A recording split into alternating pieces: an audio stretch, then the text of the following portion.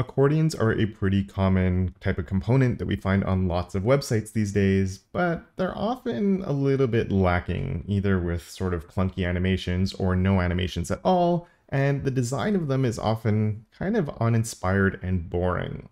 And sometimes they can just be downright ugly. Well, my front-end friends, I recently came across this code pen by Zed Dash that just looked awesome, and I thought it would be the perfect starting off point for creating an accordion that's responsive and, well, good looking to add a little bit of delight to our user experience on our projects that we're working on. So here is, Zed's what he created, and I think it looks really nice, as I said.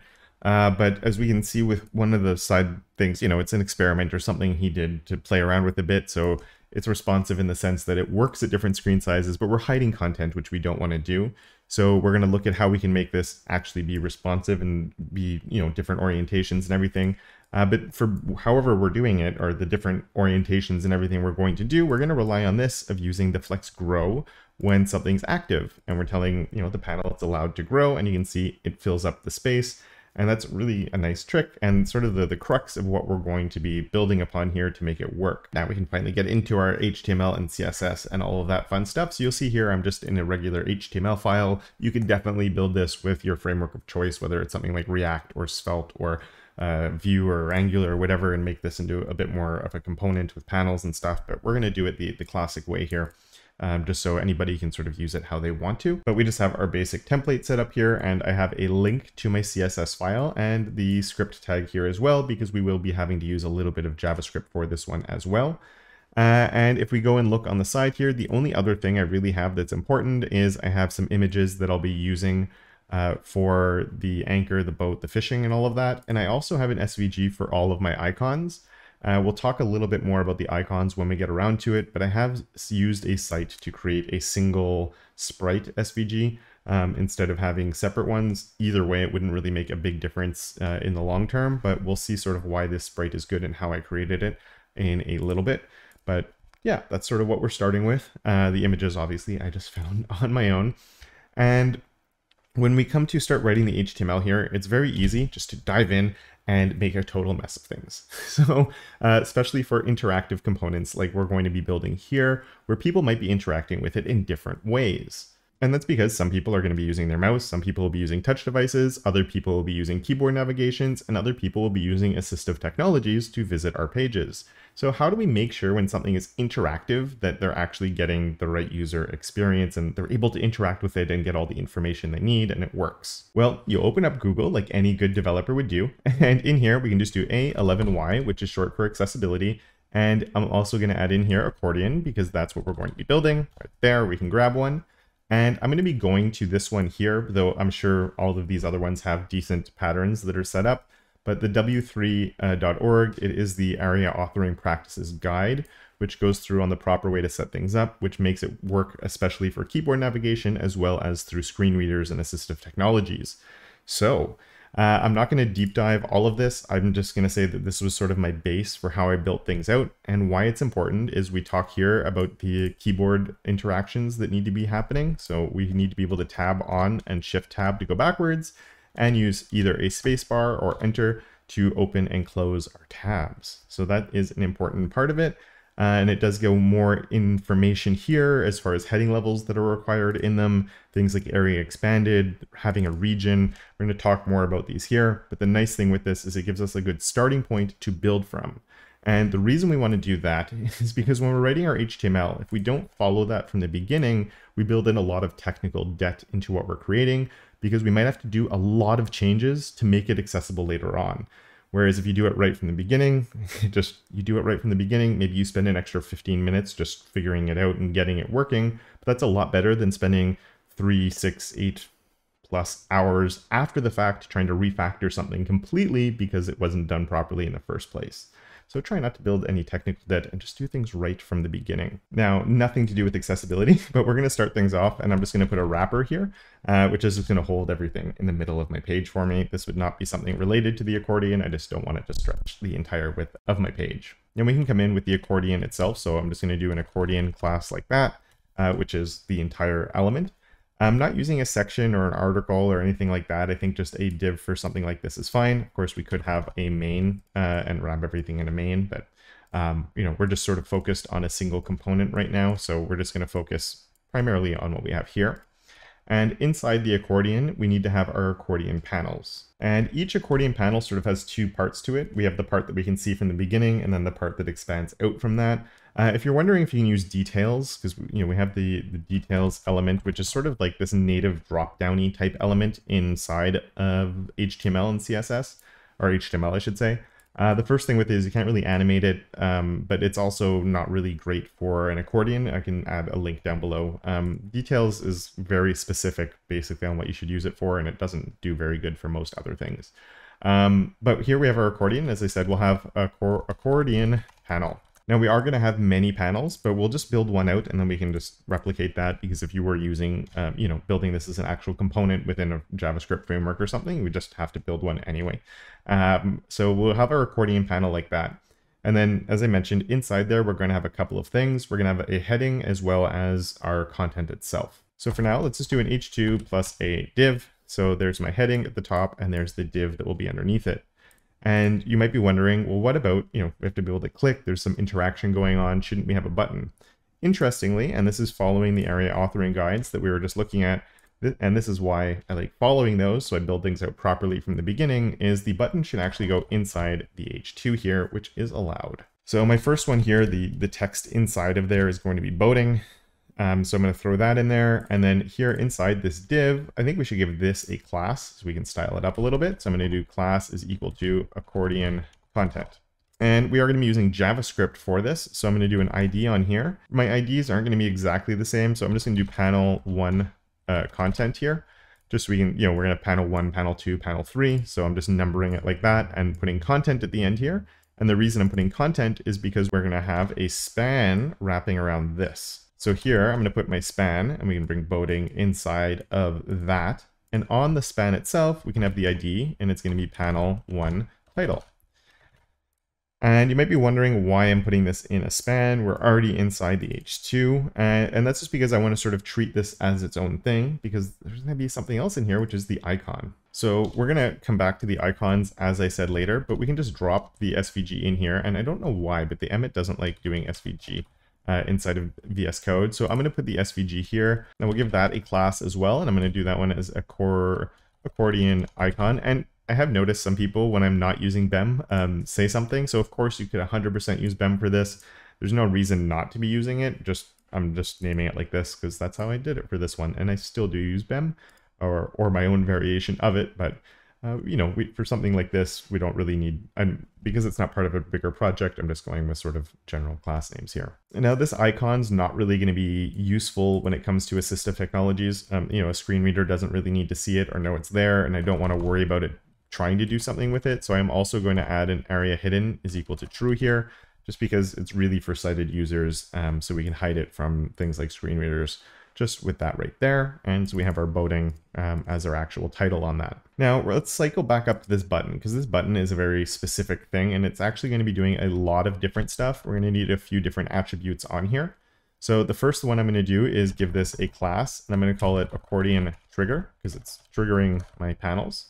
The next thing I'm going to do here, and let's just tab these over so it still looks nested. We're going to have an area controls, because whenever you have a button, when you click that button and it's doing something, we should have an area controls to say what it's controlling. And in this case, we already have an ID down here of our panel content 1. So I can throw that on there. So our button is our accordion trigger that's controlling our panel content 1, and it's going to be able to make that expand and contract, shrink, I guess. And the last thing we're going to do on here is an area expanded and expanded. And the reason you do an area expanded is to say whether or not that panel is actually open. Is panel content 1 expanded or visible, or is it not visible? And so we're going to say that this is true, because when we start this off, I'm always going to have one panel open with how I'm creating this, just because it's going to help with things like page, I don't want content to jump when we're opening it and stuff. So we're going to set this up so there's always only one panel open. And at the beginning, the first one will be the one that's open. And the nice thing with this is we're going to sort of lean into that semantic CSS thing that I've talked about previously, where we're actually going to be using this to do some of our styling. But we'll talk about that a little bit later on when we get to the actual interaction side of things. Now for this part right here, we have a lot going on. We're going to add one more thing, which is actually going to be an ID on the H2 here.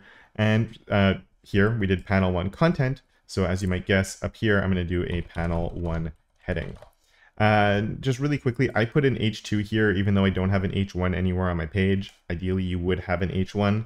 The heading level of this should be something that makes sense within your page. So I did H2 just because H1 wouldn't make sense. We're going to have multiple of them.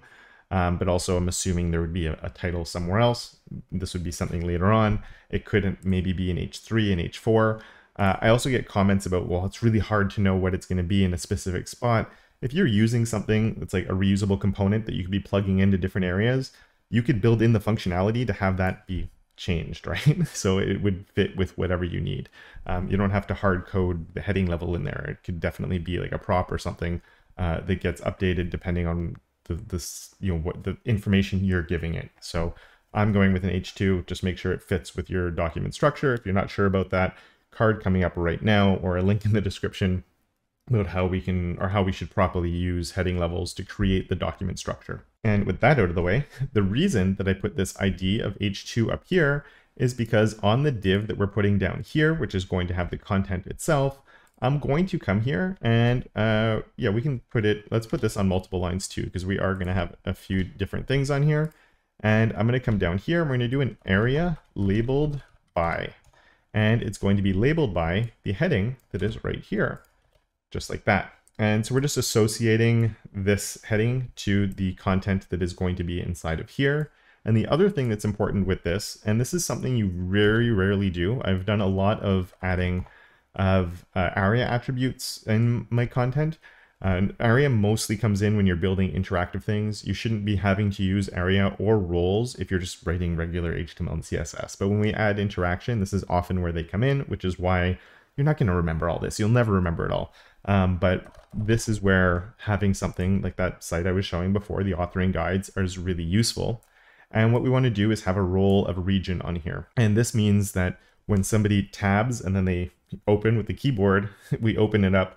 If we're using something like Narrator or another assistive technology, you can actually push a button. I know on Windows Narrator, once it's opened, if I push D, it goes to the next region. So I'd go from the title to the content that's after it, and I can start reading the related content. Without that, there's no easy way to actually jump to that. So this is really important. And the role region here will not work if we don't have this. So it's really important that we have the area labeled by, so we actually have a title for that area. And then we have the role region here just to make the content in there easy to get to. Now I just have this random paragraph of filler ipsum stuff right there. So I'm just going to throw that in here. So just some paragraph that's going inside of there. And while we could do this as a background image, I'm also going to grab my image and throw that in here as well, and actually have that as content that's inside of here. And the reason I'm putting my image here, and I'm just doing it as a regular image, but we could even use a picture tag or something. But the main reason I like doing this is we can actually add alt text to my image. And it's easy enough to make it, pretty much appear like it's a background image. If you'd prefer to just use a background image, you could definitely do that, but having images as content is always useful. And while we're here, we're going to do one more thing actually up here with this div on the accordion content before we get the other panels in place. And the reason for that is we have a setup. We're going to keep something very similar to this that's going on. And what I want to do though is, we're going to have a bit longer for like these paragraph texts in mind, just so if we needed more text, it would work. But when we're not there, like when we're not looking at something, that text isn't actually visible. And so what I'm going to do is, ideally when this is closed, this entire area, I'm going to bring it here because it's another area. I'm going to do an area hidden is equal to true. And if you look at the A11Y thing from the W3 org that I was looking at earlier, they actually suggest using a hidden just a hidden attribute on here, which prevents this whole thing from rendering. Normally I'd go with that, no problem, but the problem is we're using this image. And because I'm using that image and I want the image to be visible for sighted users, we're going to keep that there. It's sort of a little visual because it's a little teaser hint that the title is giving to the this voting. It gives us the information. This is just a little bit more. So I'm just going to use an area hidden of true. So this only comes in after. because again, the image wouldn't load in. We could also maybe use the hidden on the paragraph instead, but I think this is sort of a nice compromise.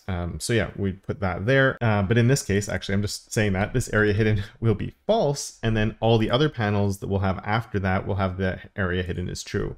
So when our panel is open, a screen reader would have access to the image as well as the text that's going to be in there. But when it's closed, it just has the title.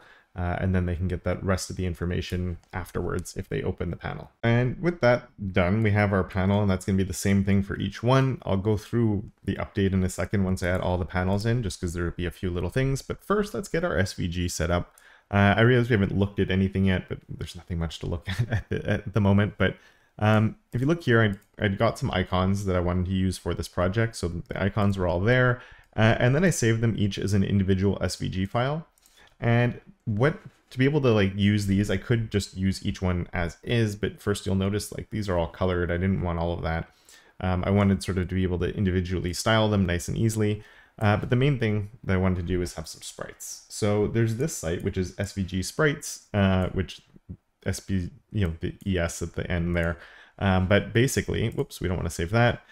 We can just take if you have a group of SVGs, you just grab them, drop them in here, and it will create sprites for you.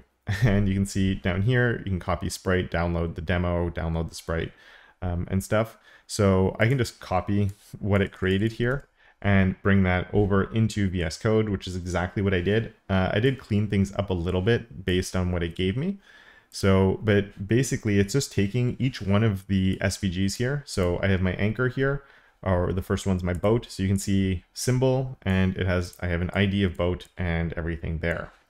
Now, if we look at what it originally had given me, if I make this a bit bigger, I had ID 22 on a group, and then I had this anchor here, and I had these blank defs and stuff. So I did clean this up a little bit to remove those. I did keep these on there, but I also took them off, and I just had it on the symbol to have the ID. So I changed things a little bit. Or here, you have the ID of anchor on the symbol, and then I had anchor here. So I cleaned things up to get rid of anything I didn't need. It took me 2 minutes to do it. And I'm left with this, where we have the symbols, which are things that we can reuse throughout a project. You'll also see it comes with a class of width 0, height 0, and a class of hidden on here. So I can just copy all of this. And I want to do this. If you were using it just as is, you could definitely use it as is. But I'm going to come all the way down to the bottom after everything else and paste that in. And everything's getting formatted because I am using Prettier, so it just does a little bit of code formatting for me. But if I come all the way back up, it does leave this big mess of SVG at the bottom of your project, but it's not the end of the world. But it makes it really easy to use these wherever I need to use them now, because we have the IDs on them. And the nice thing with doing it this way is they're inlined, which makes custom styling and other stuff really easy on them. Because right now there's no fills or anything that's on any of these. So we'll see how we can do some styling magic with those in a few minutes. So if we go back up to that SVG that we'd originally put in there, where was it? Here it is. So we had the area hidden on there, we had the true, and inside that SVG, what I want to do is use something called use, just like that. Now this is my boating one, and I have the ID of boating, so I can just use the xlink href of the boat like that. So I'm just referencing the ID of boat, and then because it's going to go find the symbol that has that boat ID on it, and it's going to put that in there for me. There is an important thing with this. I am using xlink href, which is technically deprecated, but it just has better browser support than the newer way of doing it, which I think it might just be href. I'm not sure. But yeah, we can just do it like that, and it should work perfectly fine. So saving that, we can go and take a look at what our single panel looks like right now, and it does not look like anything too magical, but we have it there. Look at that. The big button, we have the word boating in there, we have my symbol, and we have the text that we wanted, and we want to make that look a lot prettier. So what I'm going to do is just add in all the other panels, and I'll see you in just a minute. All right, so I brought in all the other panels. So here's the first one, which looks identical to what we'd had. But the next one, I updated the IDs on here. The area expanded now is false on the buttons that are not open, with the area hidden of true on the div over there. And then I just changed my images, changed the SVG link, and other than that, everything is identical. And right now, if we look at it, we get this really not very nice looking thing. And now we can start writing some CSS to make that look better. Now you might have noticed it was already in like a dark mode with a dark background and light text. So I did have a little bit of CSS to start with, where we have the box sizing set to border box. And I have this HTML color scheme dark, which just forces the dark mode on the site. If you wanted to allow for both, we could do a dark light. On mine, it would stay dark, but on other people's, if their settings are set to light, it would switch to light. And then I just have a very basic reset here on my body just to set some font styling. The first thing I want to do is just set up that wrapper that we created at the very beginning, if you remembered. And so on this, we can just throw a max width on here. I'm also going to add in the margin inline to auto, which is basically margin left and right. It's a logical property. So if you had a vertical writing mode, that would be top and bottom. And we also want to add in here, I'll add a little bit of padding. And I also want this to be inline. So I'll just do 1 rem. And that just means it's smaller screen sizes that we won't touch the side. We'll see that in 1 second. But the other thing we want to do here is image max width 100%. And we probably don't need it for this, but whenever I do this, I tend to also say display block, just so our images don't overflow. My images were a bit big. I didn't overly optimize for this project, but their sizes with the WebP compression were incredibly small. So I'm going to open my DevTools really fast here. And just to show you the one, like if we're at very small screen sizes, the idea here is that we get that spacing on the side with the 1 rem on there. To make sure it doesn't overflow. Things look a bit funky here, but we're at a really small size. So I'm not too concerned just yet with the overflow that we're getting. It's probably caused by these SVGs actually. So we'll get around to fixing all of that.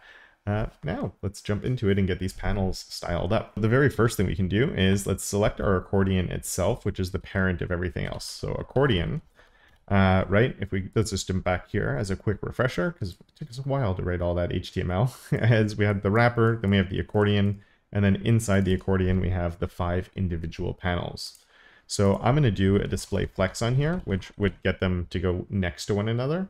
But I did mention I want to make this responsive. So for now, we're actually going to do a flex direction of column, which makes everything rows, which makes them stack and sort of go back to what we just had. I also want to make sure we actually have space between these. So I'm going to do a gap of 1 rem, just because if not, it would look a little bit ugly a little bit later on. And so nothing really looks too different yet. Now we have a few little things we need to fix up here. So the first thing I'm going to do is we'll get our accordion panel, and we're going to throw a position of relative on here. Relative. And the main reason I'm doing that is right now our images are way too big. And so let's fix those. That's one of the things causing the big problem right now. So I did give those a class of accordion image. And on that, what we're going to do is a position of absolute. And again, if you did this as background images instead, we wouldn't have to take this step. But again, I like having images actually in there. So we can have the absolute on there, which sort of starts fixing things. Let's also give them an inset of 0, which is the same as top, bottom, left, right of 0. It's getting there. The next thing I'm going to put on here is an object fit of cover. Which is just going to make sure that if the image is getting stretched or pulled or anything weird, that it's not going to get too manipulated, because right now you can see they're actually sort of overlapping one another. Even though we have an inset of 0 on here with images, just because of the way they behave and they're replaced elements, with other things that would actually sort of control the size of it. But with an image, you still need to put the width and height of 100% on there. So with that, they fit into the areas that they're supposed to be living. If I took off that object fit cover, you can see they look terrible. So that's why we want that on there. So each one's fitting, but the problem is by using position absolute, they go in front of their content. So to be able to fix that, we can use a negative Z index. So Z index of -1, and then they go behind the content that they're in. This would work fine and not cause any problems most of the time. But if you had another background color that was set, like you had say the wrapper had a background color, it was inside another section that had a background color, it would actually go behind that. So on the accordion panels themselves, I'm also going to put an isolation of isolate, which creates a new stacking context and just makes sure that this -1 can't escape behind the panel itself. We could put that on the accordion here, but I think we're going to have some soup elements at play that this will help with as well later on. Now, the next big problem is these icons that we have there, right? Just because they don't look too fantastic. So that's our SVGs here, and I did give those the class of accordion icon, so we can style those up and make them look a little bit nicer. Now these icons are going to be the beginning of how we can sort of customize this a little bit too, because we're going to get kind of heavy on custom properties on the accordion itself. That's going to give us some controls on like the overall aesthetic of things along the way, but let's set up the very basics of it first. So we can come here and do my accordion icon. And so the first thing, actually, let's give this a background that's going to be pink, just so we can see. That's the SVG itself, which has the default sizes on it, which is 300 by 150, maybe, something like that. I don't know why that is, but that's what it is. So let's come in with a width just to shrink it down a little bit. And we know we want it to be like a circle. We're going to sort of steal Zed's aesthetic that he had going on because I found it looked nice. So we can do an aspect ratio. You can just do 1, or you can do 1/1 to make it the width and the height the same. So we just have to update, you know, if I update this, it updates both of them. Aspect ratio of 1. We can add a bit of padding on here just because if not, it's going to look a little weird. And then we can add in our border radius, and we just do a 50% to make it into a nice circle like that. But we want to improve these colors a little bit. So for the background, it will be a consistent color. And actually, before we do that, let's come to the button itself, which was our accordion trigger, just because I want to make one quick change here before we finish styling that up. So on the trigger itself, let's just give this a background of transparent, so we don't actually see it right now, and our border 0, so the border disappears. That looks a little bit better. And the reason I want to do that is here we can add in, I'm going to use HSL 0%, 0%, which will just give us a black, and then I can do a 0.25 like that, just to give us, you know, a bit of a background color for the circle that we'll have. And actually we're going to have some darker colors on there, so maybe a 7.5 would actually look a bit better. It's hard to see the icons, but we're going to change those colors. But there we go, we have those coming through. I might have forgot the last one down there. We'll update that in a minute. But yeah, we have this coming in, but obviously we want each one of these to actually be different. And how can we do that? And the easy way to do that, I'm going to do fill. And because the panels are going to have colors that are used in more than one way when this is all said and done, I'm going to do a variable here, and fill is an SVG property. Panel, I'm going to do panel color, and just like that.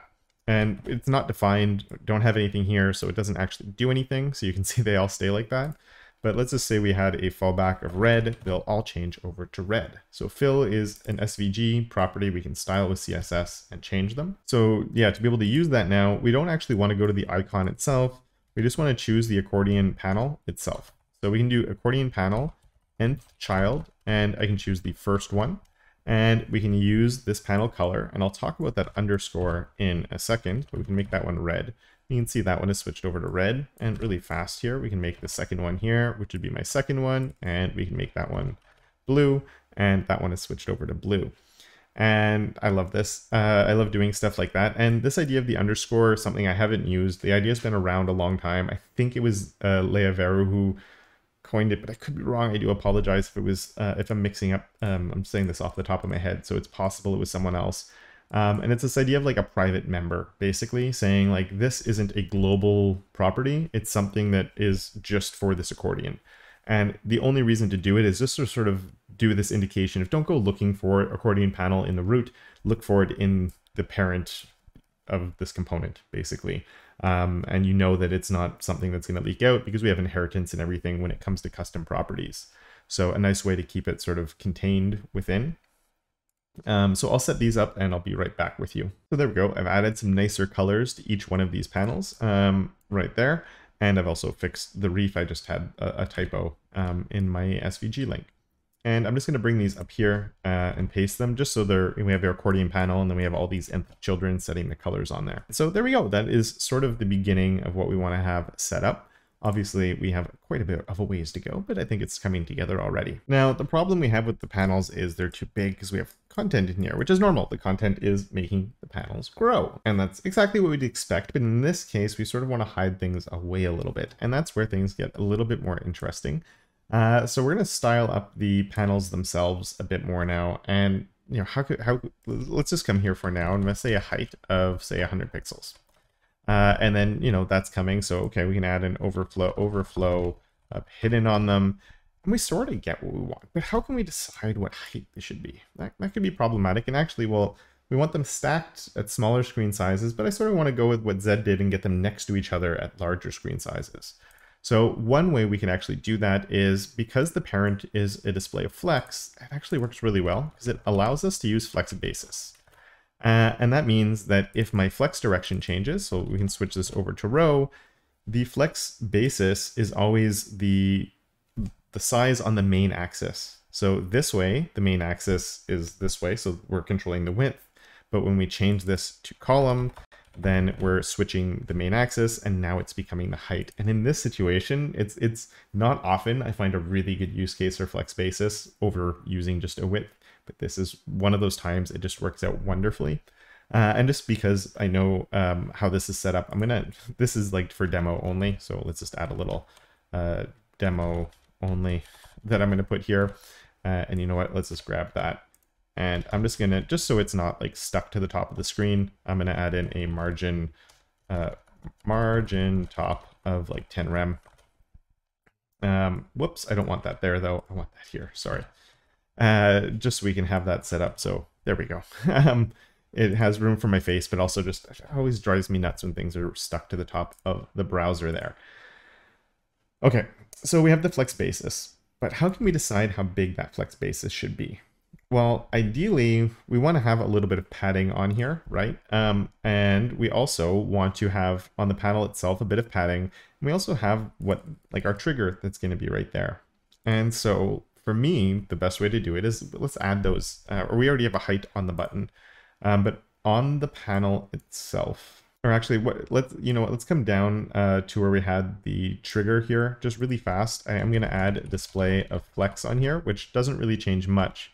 But we can do an align items of center, just to center it that way. We can add a gap of say 1 rem, and then I can do a flex direction, which I often don't do either, but I'm gonna do a column reverse, and that should have been a row reverse. Just to put the icon on the left and this on the right, makes it look a little bit nicer. And then the other thing you'll notice is this small space that's coming right here, and that space is because our accordion trigger here is a button which has some default padding on it. So I'm just going to come here and say padding of 0, and it gets rid of that. So we're working a little bit from a better place. And now we can come up and set up this accordion. Sorry for jumping around a little bit. But yeah, over to the panel again now. And so yeah, the flex basis here, we sort of want to base it on some sort of padding that we're going to be putting on these rather than having it on some arbitrary thing. So what I'm going to do for that is I'm going to come here and we're going to do we're going to create a few custom properties, and they're sort of, custom, they're locally scoped to here. So I'm going to use that underscore on there. And the first one we're going to do is set up the button size, and I'd use 3 rem for that. And then the other thing we're going to do is panel padding. Let's go in with like a 0.57 rem. The nice thing with having these here is they're also going to be really easy to customize and to add stuff to and change stuff. If you want to put in different values here, everything's going to be controlled here, which is always really nice as well, but it's going to let us do some nice stuff. So on here, we can, on the panel itself, we can add that padding. So padding was my var panel padding right there. Hit save, we get our padding. And while this won't change anything, it will make it just so it all works together, where on the icon itself, the width here, I'm just going to do my var, and we can get the button size on that. Everything stays the same, but it just means that we can update things over here. And it also means we have reference to that 3 rem, because that's going to be important now when we set up this flex basis, where I'm going to do a calc of my var panel padding plus my var panel or button size. There we go. Hit save. And now it's exactly what I want it to be. It looks very broken at the moment. Don't worry about it yet. We're going to fix it. One of the reasons it is very broken right now is if you remember where we had headings and stuff in here. So if I come and take a look, we have this H2 has that big padding that's on there, right? So we have that, and then we have that going on, which we don't really want. And in general, margins are going to get in our way here. If you have a reset that already, you might use a reset that gets rid of margins from the beginning. I'm not going to assume that you do that. So I'm just going to say here, accordion and star. So anything that's a child or descendant, I should say, not child, but anything that's a descendant of the accordion will get a margin of 0. And that will start fixing things for us a little bit. The one thing I just realized in doing that is when I did the panel padding, plus we have the button size here, it's adding the panel padding, but it's not enough. We actually need this to be doubled because we have padding on both sides. So that's easy to do. I'm just gonna wrap that in parentheses and do it times 2. So the full calc there, just so we can see the whole thing. So we have 8 calc, and then we have that plus our var button size. So we're multiplying this by 2. And now you can see that it's actually starting to work a little bit better. And I do believe we need to wrap that in parentheses, or we probably don't need to wrap that in parentheses, actually. It does, I'm pretty sure CSS does order of operations, so it would actually do the multiplication before the addition, but just to be safe, and it makes it a little easier to read, I think. It is a little bit weird when you have custom properties that are mixed in with these things, but I do think it, we shouldn't be playing around with this once it's set up. Everybody should just be coming up here to make changes and stuff anyway. Now, ideally, we wouldn't actually see this text here, and we're going to fix that in a minute, but let's come in with the border radius on here first, actually. And the border radius is a bit of an interesting one on these panels, just because at these sizes, so I could do a border, whoops, sorry. We could do our border radius on them all and just put a really big number, and it makes a nice pill shape. The problem with this is when they become expanded. So let's see how we're going to do our expanded one. And I mentioned we're going to take advantage of the fact that we have, let me just go find it, this area expanded of true right here. So on the panel 1, my button has the area expanded of true, and I want to take advantage of that. So I'm going to do this using some modern CSS. So we're going to say that panel, or its accordion panel, has, and then in there we can do an attribute selector of area expanded, I was going to do hidden, is equal to true. And then we could give this a flex, I'm going to say flex, for now let's just do a flex basis of like 500%, just so we can see that it's different, or maybe like 2000%, or something like that. Just so we actually have like a height that's coming on here, something, okay. We're stuck there. I'm making it really big, but whatever. That's what we have. But just to show you it's getting bigger. Now this selector obviously is using has, which browser support is definitely not perfect for, even though it's not terrible, but it's not perfect. We are going to be using JavaScript along the way here. So if you'd prefer not to use has, you could just have like a class or a data attribute that you're toggling on the panel itself. So we just have to put something on the panel here that could get toggled by JavaScript, and it would work exactly the same way. I love has, so I'm going to use it along the way with this one. So if there is an area expanded of true, we're going to expand the whole thing. I think that this is such a great use case for has. So yeah, it gets expanded and gives us this really ugly border radius that works perfectly at these smaller sizes. So how can we figure out a border radius on the panel here that would actually work? And interestingly enough, we can take advantage of the button size to be able to do it. Because basically, and we also actually, not just the button size, we want the panel padding. Basically, if your border radius is half the height of an element, it will give you this perfect shape like this. But ideally, I want to keep that exact same radius here, even when it's expanded. So right now, this radius here is actually the height divided by 2. So what we can do is, because this is effectively my height, I'm going to take that and put it here. But because I want to take that height and I need half of it to be able to keep that border radius the way it's looking, I'm just going to take that entire calculation that I was doing. Let's stretch this all out. I'm going to wrap all of it, and over here we can do a divide by 2. And now, see how it changed a little bit? So let's go take a look. And now the border radius here is actually maintaining around the circle here, and it looks really nice. But on these ones, it stays exactly the same. And it doesn't matter how big or how small it gets, it's always going to work out. So another reason why these custom properties are nice, because again, if we come up to these and I ever change this down to a 2, they all update all at the same time. Or if I change my padding, it all updates at the same time. And so it works out really well. Now, if we jump back down to here where I had this gigantic flex basis on here, instead of using a percentage like that, if we come in with fixed units, we can actually get something that looks a little bit better. So I'm going to use a clamp just to make sure it doesn't get too big. But the idea here is, as this shrinks down, you notice how it's like a little bit responsive. So with smaller screen sizes, we just want to make sure okay, it looks pretty good here, but as it shrinks down, it will actually shrink a little bit if we have a smaller space. And I think it should work out okay with the text. This would depend a little bit, the sizes that you're putting in the clamp. But basically, I don't want it to be too tall, I don't want it to be too small, but when it's opened, I think that looks okay. And yeah, we get that set up nicely. And so now you can see the last thing before we worry about the interactions is the text that I have down here. So what I want to do ideally is hide that, and we're going to sort of do it in two ways. So if we come and take a look, we have the accordion content here, but the content has the paragraph as well as an image inside of it. So if we come down, I think my image is right there. So we could come right here and we could say accordion content and just choose the paragraph itself. I could, of course, just give that a class. That would work as well, but I didn't. So we're just going to do this. And I'm going to do a transform. And we want to move it down. So we can do a translate on the y-axis. And I'll just do like 2rem. Not negative. I always think negative to go down. There we go. So it's a little bit of a cheap way to like move it off. But we'll also come and say the opacity is 0 because when we add the interaction here, it's just going to look a little nicer if it's also fading in.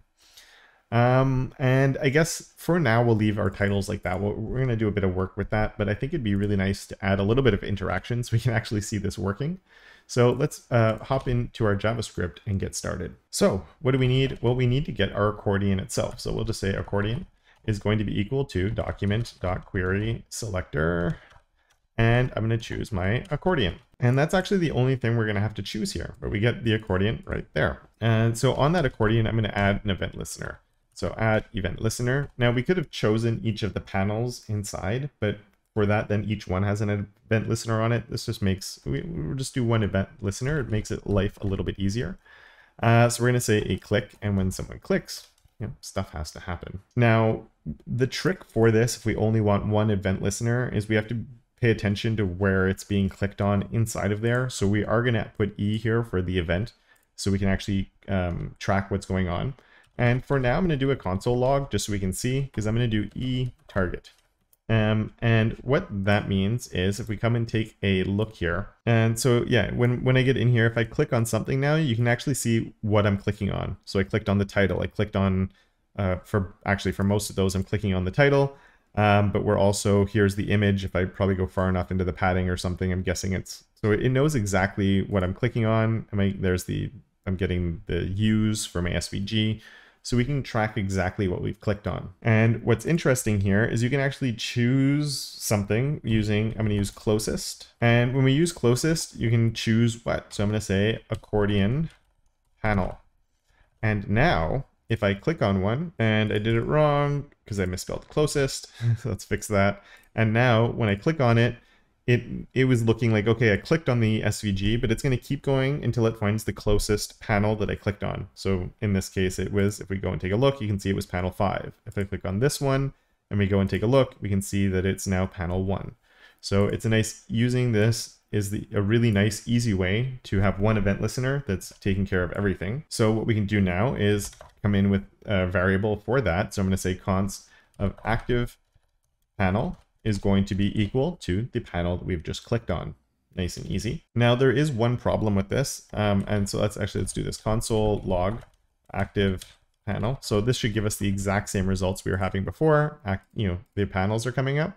The problem is if we click in between them, you can see it's coming up with null because there's nothing, because we're tracking for the entire accordion, which means these spaces in between them are actually things that could trigger things. So the way we can avoid that is if we come here, we could say that if we do, we could say if active panel return. And that means if there is no active panel, the function just stops there. So now if I'm clicking on the panels, we're getting something. If I'm clicking in between the panels, the function's just going, nope, that's not an active panel. We're out of here. I'm not going to do anything else. And so that way we know it's only doing things when we actually want it to be doing things. Right? So we can get rid of that console log now, and we can keep on going. Now we're going to have a lot of stuff to do here. So I'm going to create a function, and it's going to be called toggle accordion. And the toggle accordion is going to say panel to activate. So when we click on something, we need to think a little bit about what we want to happen. So let's go look back at our HTML for a second. And so when we click, we're getting the accordion panel. And inside the accordion panel, we have the button that has an area expanded of false that will have to become true. And we have the div here with our accordion content that is currently area hidden true, which will have to get turned to false. That's on the active panel, but all the other panels we need to ensure, like the one that was active, we need to make it non-active, right? So we have the two different things that have to be going on at the same time. So let's do that first by getting all the buttons. So we're going to say const buttons is equal to panel to activate. And then we can say that we're going to get the parent element. And we'll look at why we're doing that in a second. And then we can do a query selector. And we'll look for every button. We could use the class here if we want the rows at accordion trigger if we want, but we only have that button, so it should be fine. And so now let's just do a console log on there of my buttons. And so if I click on one of them, we should get all the buttons showing up. Right? Except I just realized we want this to be all. We don't want one button, we want all the buttons. So we're doing a query selector all right there. So buttons, get all of them. So if we do that, let's go take a look. We can inspect. And if I click on one of them, console, you can see we're getting the node list with 5 different buttons in there. So we're getting every single one of them.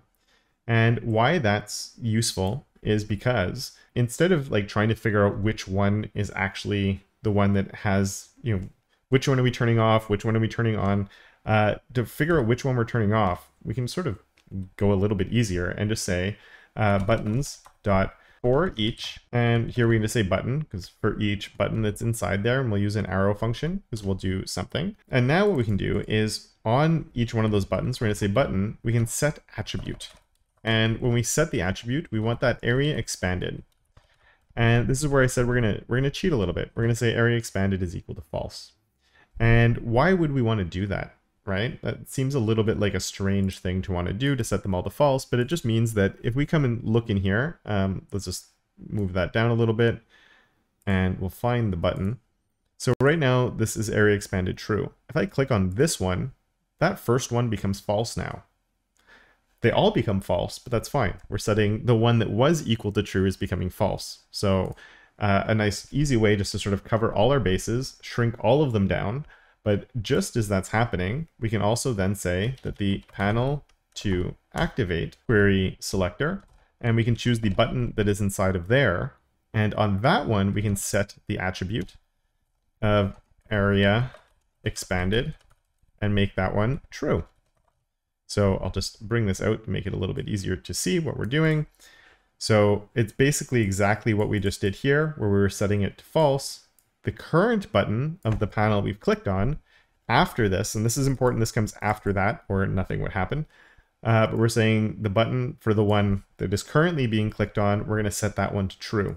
And that true, because of my has selector, is setting the size on all of these. So now, whichever one I click on is getting the area expanded of true, and that's what's making it grow and fill the space that we want it to. So that's kind of cool. And then we can use that same trick for the content inside. So if we go and get the content for each one of those, const, and this time we say contents is equal to panel to activate, parent element, query selector all, and in this case we want a dot accordion content, right? Because we want to make sure that we're getting all of the different ones.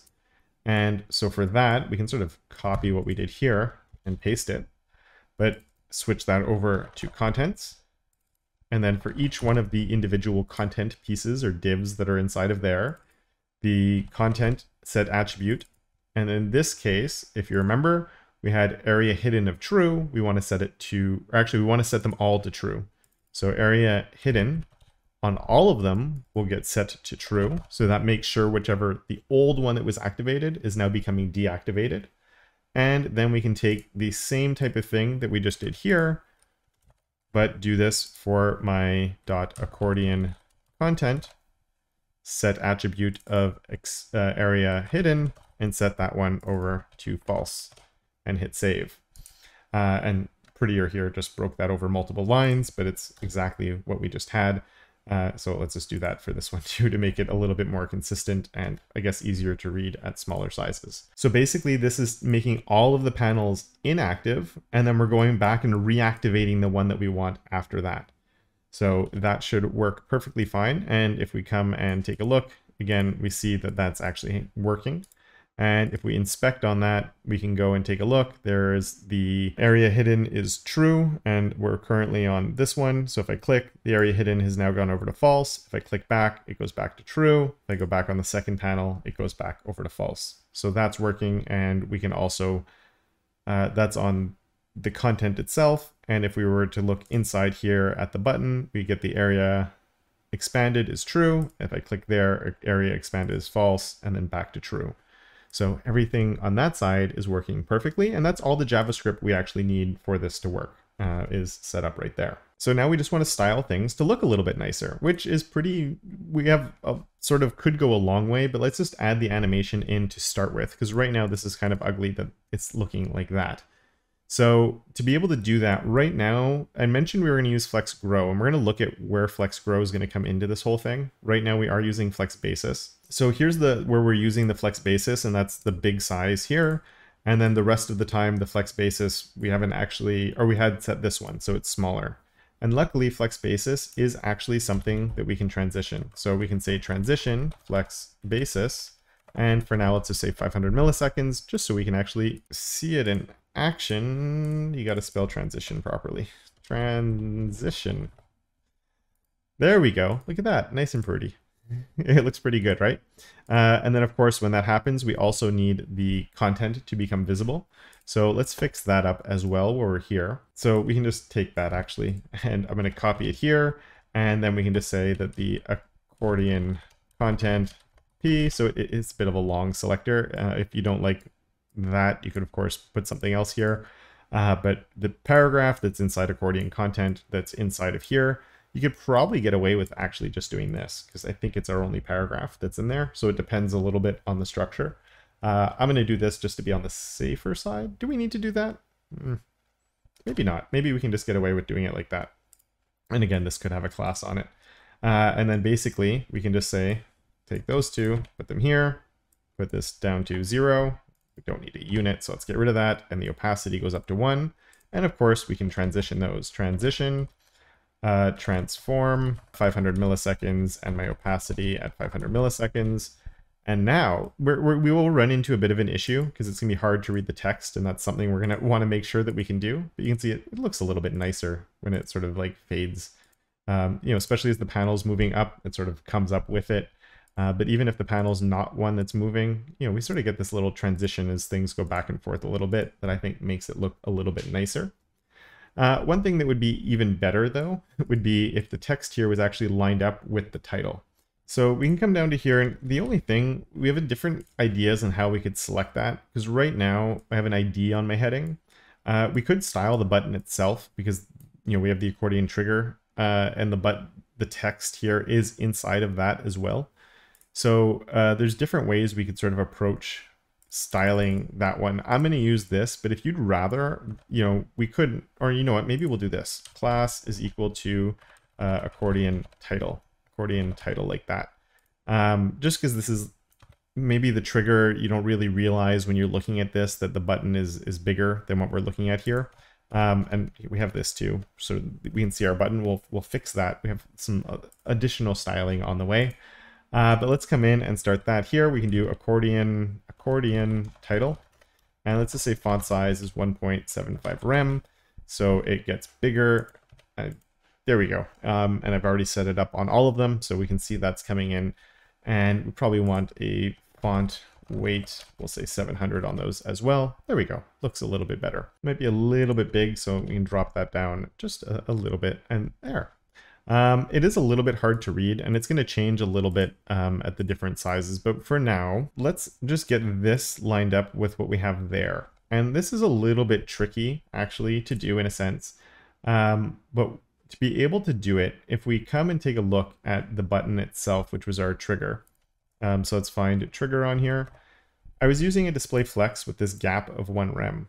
And what I'm actually going to do is change this over to another one. So we're going to say gap, accordion, yeah, we'll just say panel gap. And then we can come all the way back up where we had this, and we're going to set the same thing, panel gap of 1 rem. And the reason I want to do that is to be able to get this to line up properly, we need to add a margin, or the easiest thing in my opinion is to add a margin to the left side of that. So that's my accordion content, and specifically the P here. So we're going to add a margin on here, margin left. And this is a little bit of the tricky part. And what we need is the size of the button plus that gap that's right there. Well, we have both of those. So we can come here and use that button size that's right there, except this should be in a var of button size plus my var of button or panel gap. And there we go. It lines it up perfectly because we're putting those two sizes together. Now, it's also really hard to read this. And there's a few other things that we'll need to fix. The other thing that I don't like is the space on this side. It would be nicer. So we could add a margin to the right side, or we could just come to our panel itself when we set all of this up and we set up the padding. We could do this as a, just continue the shorthand, but just to make it really explicit, I'm just going to take this and do a calc here as well and do like ×4 or ×5 just to add, we're increasing the padding that's on this side by a lot more. So if ever you increased or decreased your overall padding, it just sort of helps keep the balance a little bit on both sides by having those. And again, you don't have to sort of use the longhand here. You could do that as a shorthand and just continue it. It's up to you. But they both work. So there we go. That's set up. So one way we can actually make it a lot easier to read, especially this text, is let's come and find my image next, which we'd already played with here.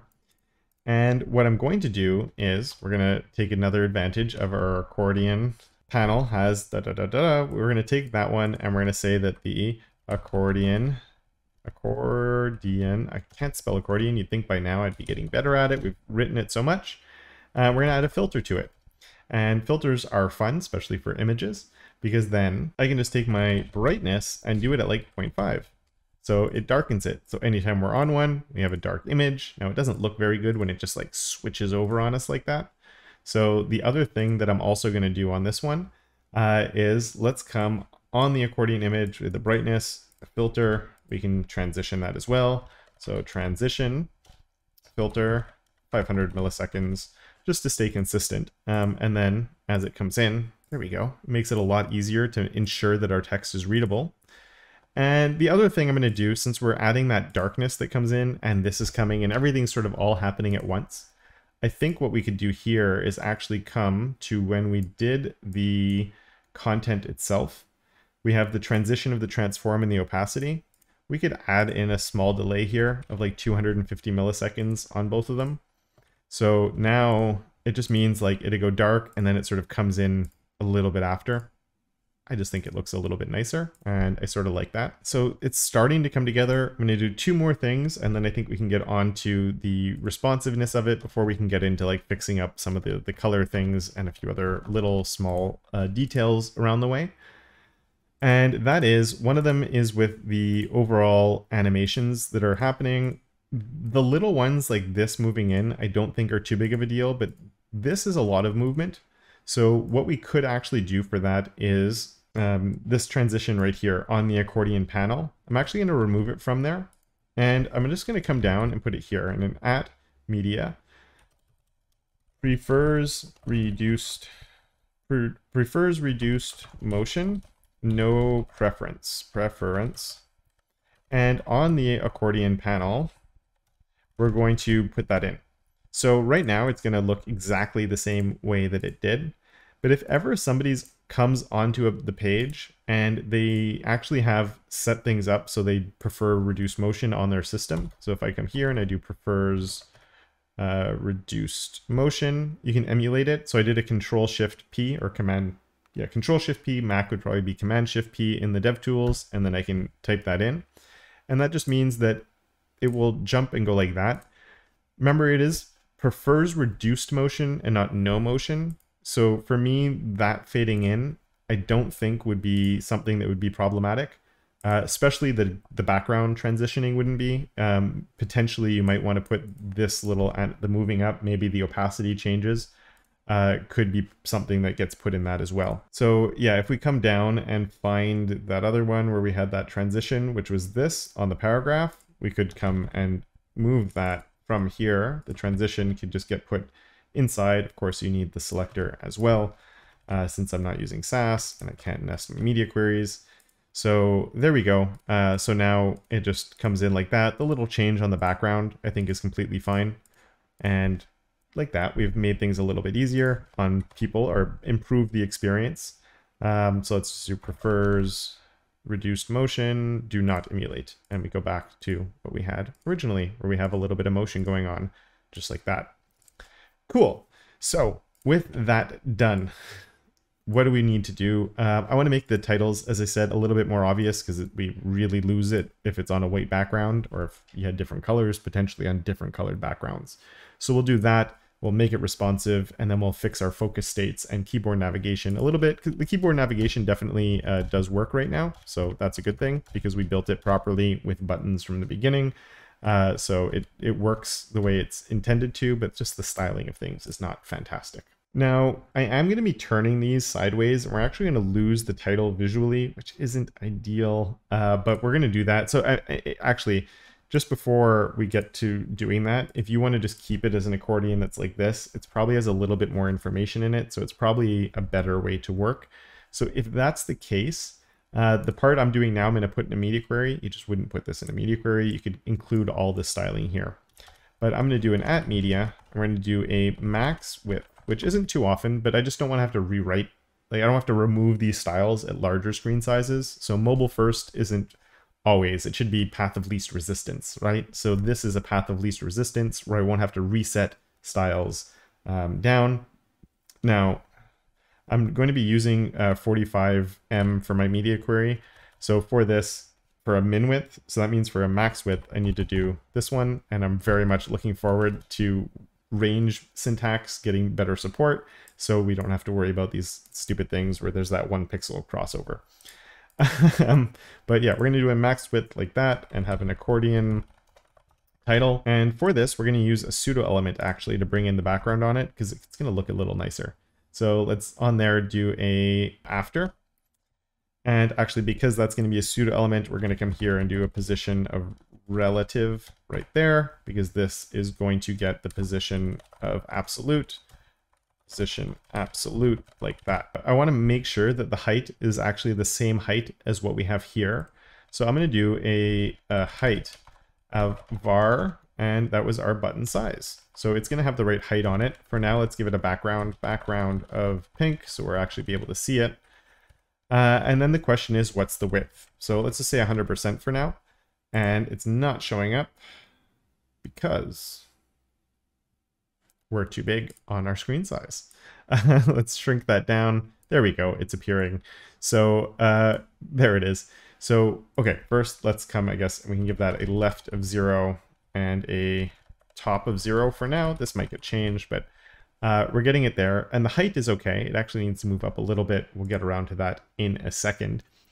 But how big do I want to make it? I don't actually want it to be 100%. I need it to be bigger because I want it to go behind this, and I want it to stick out on that side a little bit. So for that, I'm actually going to do a var. So we're going to have to give it something actually. But before we worry about that, let's come here and just get this behind. So Z index of -1. We lose it, so we can come back onto the parent and isolate like we looked at before, just to prevent it from going behind anything else. It's sort of stuck. This is a new stacking context. We could use a Z index on there as well, but there we go. That is set up properly, but we want to fix the sizing of it and the positioning of it a little bit. And to get this actually centered properly, I'm going to take off this top 100%, and this is, or 0, I should say. And the reason I'm taking that top off is when we use position absolute, we can actually use it with grid. So I'm going to turn the parent here into a grid container. And when I do that, nothing will change, but then we can do an align items of center, and it will center that within the space. If we had the top 0 on still, that top is locked in at 0. But without the top 0 there, it's centering it within the parent, and it works perfectly. So it's centered at the right height. Now I just want to worry about the width of it. So for that width, the 100% is too small, but we definitely want it to be 100%. And then we could say plus var, and then we can on there say my button size. And that's not really going to be enough because I'm just going to double this basically. So let's select all of that, wrap it, and say times 2. So it becomes much bigger. And then that's my left here can actually become my var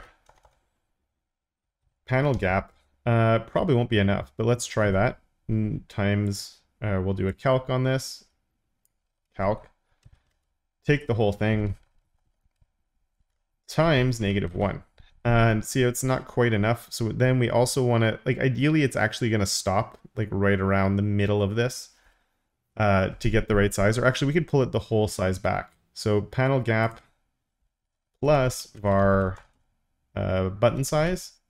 Oh, the times negative here. I was like, why is that not working? It's because we're doing this times -1 and then adding that. So we want to take all of that together and then multiply it by -1. That's the order of operations kicking in. There we go. So it's lining up perfectly with the button over there. And then we could add in the border radius of 100 VW. It doesn't matter. It makes it a pill shape. And we just need to bring that icon up ahead. So we had the icon. We could just on here do a Z index of a big number. You'll notice I don't have a positioning on this, but because this is now a grid item, because I added the grid to the title thingy, the Z index will work on there. Or actually, no, it's not because of the grid. It's because it's a flex item, because Z index works on flex items as well. Because the parent for, though I was thinking grid, but it's just the title that's the grid there. So there we go. That is coming through and we get that. So now, of course, what do we need to change is the color here. And for that, we can just do something, you know, come in with a dark colors. We had something like that we were using before, maybe a bit darker, 80. That's way too dark. It's working. It's way too dark though. Maybe, oh, maybe the 5 was okay. Oh, that does look better actually. And it just makes it so we can actually see them and then we can get them to come up. Everything's lining up the way we'd probably want it to line up, and I think looks pretty good overall. I'm really happy with how that looks at this stage. So let's make it responsive, like I said, and then we can improve on the keyboard navigation of the entire thing. So to make it responsive, we can make the screen a little bit bigger again. And the main thing, there won't be too much work to do, I don't think, but the main thing we want to do is let's go find my accordion itself. We had this set up. So right after that, we'll do an @media min width, and I said 45M. And we're going to do a flex direction of dot accordion. And flex direction will get switched to my row now.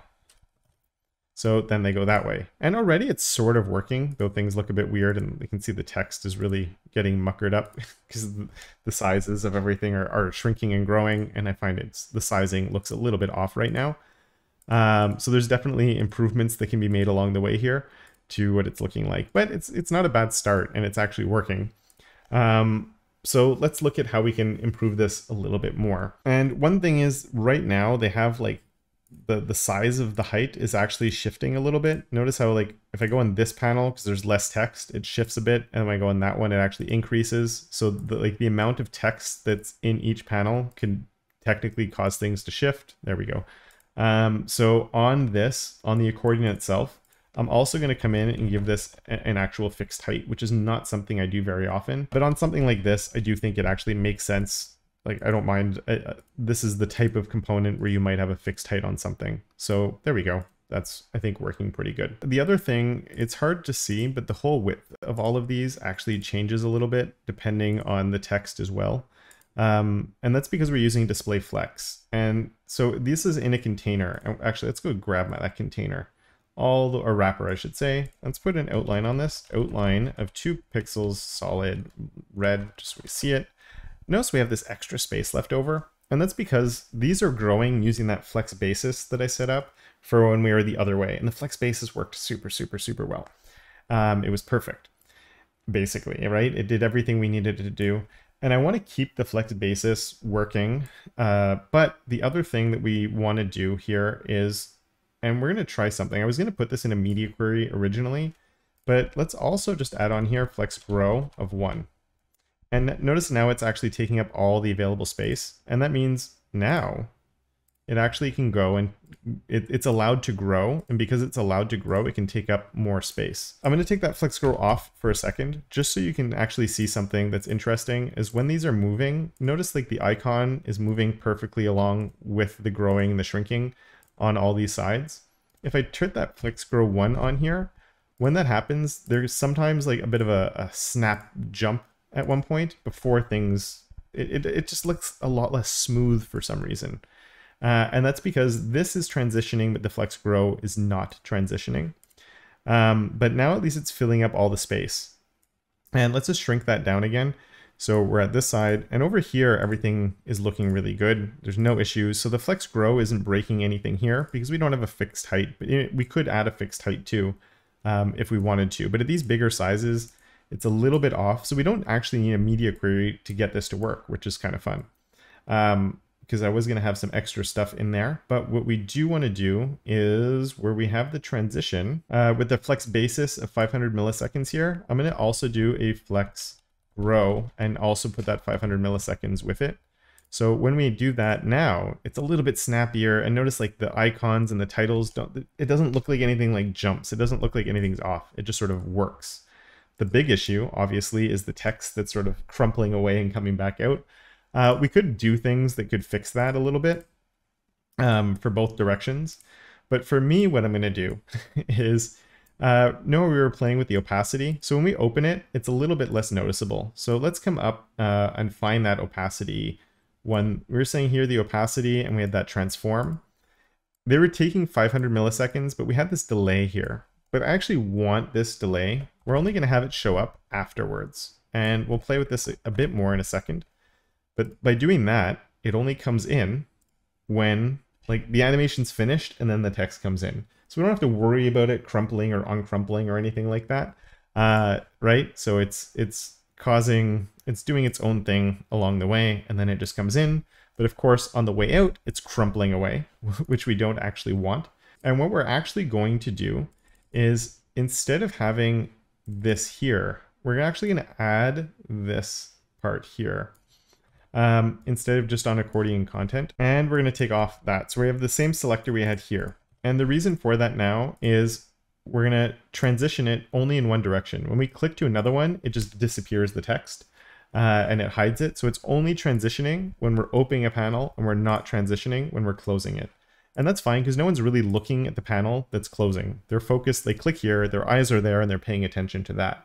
So we'll worry about the transition there, and when we click off, we're not too concerned about it. And again, it's within our prefers reduce motion. So we add it in, there we go. Anyway, I think you get it before I start rambling again. So that's looking all right. Now let's turn off that red border that's kind of ugly. So we can get rid of that. Now let's fix our keyboard interactions, because the keyboard interactions are working, everything's fine, and it should work regardless of the screen direction. You can see it's working like that. But it looks kind of ugly the way the buttons are getting selected. So there's a few different choices we could make for how we're going to do this. But for me, I think the best thing to do for whatever we're going to do is to take advantage of these colors that we've created to begin with, to use them in another way. But where you have some choices is how things are going to get set up. And then actually there's a performance improvement we can do on these as well, because things are shifting here. And we want to make sure that those shifts don't impact anything else. So we'll come back to that in a second. But for now, let's just say that we're going to, that has the area expanded. So I'm going to come here because we're still on the accordion panel. And I'm going to say accordion trigger first, actually. Accordion trigger. And on here, we're going to do an outline of 0, which you never, ever, ever want to do. This is the one situation where I'm going to say we're going to use it, because now if I'm keyboard navigating, I don't have anything showing me that there's anything happening. The reason that I'm doing that, and I'm sort of grouping it over here, and this could go with our other accordion trigger class, but here I'm going to say accordion panel focus within. And on there, we're going to bring the outline. So we're going to say outline, and we'll do like a 3 pixel solid, and we can use our panel color to be able to do it. So if I hit save now, and now I keyboard navigate, look, it highlights the entire panel using the color of it, which is kind of fun. And then on top of that, and it sort of makes sense because the entire thing is clickable anyway. So I think that's a fun way to do it. And just to make it a bit more, we'll do an outline offset of like 3 pixels as well. So now, look at that. I think that looks pretty good. Maybe we'll make that 4 or something just to be there. I think it looks a bit more balanced. And it's looking pretty good. And now if we select it with our keyboard, it stays highlighted. This is the one place where maybe you want to make a change to how it works, because if I go now to my keyboard navigation, there's nothing highlighting it. But if we're keyboard navigating only, then it's being highlighted. So it depends on how you want to work. If you were to try this with a screen reader, I've tested it on Windows. It works really well because of everything how we have it set up. But yeah, there's just this thing where we lose focus as soon as you touch with the keyboard, except if you click on the icon. Or if we were in the mobile view, if you click on the empty areas, it's fine. But if you click on that, it brings it in. So if you don't like that it could be a little bit different depending on where somebody clicks, which granted is a little bit weird. We could have that as focus within. So you could use like JavaScript to add focus, even if they click on the panel itself, or there's different sort of approaches you could do to find a fix depending on if you feel like it needs it or not. But overall, I'm pretty happy with that. But we did say there's a performance improvement that we could make. And what that is, right now things are moving when I'm clicking. And if I switch the screen to this way, and now I'm clicking, things are moving. But everything, because there will always be one panel that's open, which is kind of important for how this is working, is always one panel and one panel only. And we're starting with an area expanded is true on one of them. So one of the panels is always expanded. And so that means the rest of the page, like this is sort of this self-isolated little unit with all of this coming down like together. So because it's very self-isolated, what we can do is come over to here. And what I can do here is put in a contain and content. And this pretty much means that the content here is self-isolated. This is a shorthand. It's a shorthand value, which is the equivalent of the layout, the paint, and the style. So it's basically saying all of those things. The layout that's in here, everything else is isolated, and the elements inside have no influence for the layout, the styles, or anything for stuff that's outside of this element. And it just helps with the performance a bit, because as things are moving around, the page knows it doesn't need to recalculate layout stuff for things that are outside of this element. Everything is locked in. If we were doing it as a more traditional accordion where you could have multiple expand and the element grows in size or shrinks in size, I think there could potentially be issues, though this doesn't contain content, doesn't include size, because you can also contain size on elements. So it might not actually be an issue either way, but it's basically saying, you know, we're just helping performance a little bit by saying this is a little self-isolated thing where the content inside of here shouldn't be influencing anything outside of it. And now one thing I did do in this video is using the area expanded is equal to true, which is sort of an idea of semantic CSS, where we're using some of the semantics that we're building in through area attributes for interactions and all of that, and using it within our CSS like this. If that's something you'd like to know more of and sort of explore more of, I have a video where I talked about that, and you can see it right here. And with that, I would like to thank my enablers of awesome, who are Michael, Simon, Tim, and Johnny, as well as all my other supporters over on Patreon. And of course, until next time, don't forget to make your corner of the internet just a little bit more awesome.